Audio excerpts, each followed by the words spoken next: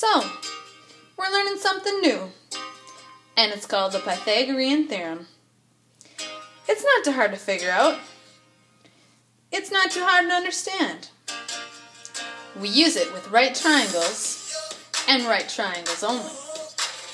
We can use it to help us find the length of a missing side. On a right triangle, we can add the squares of the legs, and we'll get the square of the hypotenuse. And if we take the square root of our answer, we'll get the length of the hypotenuse. So, to help you remember the Pythagorean Theorem, I have a short song for you. And it goes something like this. A squared, oh, plus b squared, oh, equals c squared, oh, Pythagorean Theorem, yeah.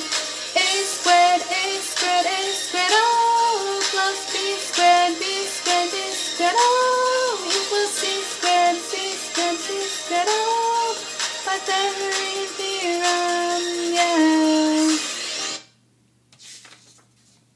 Now you know.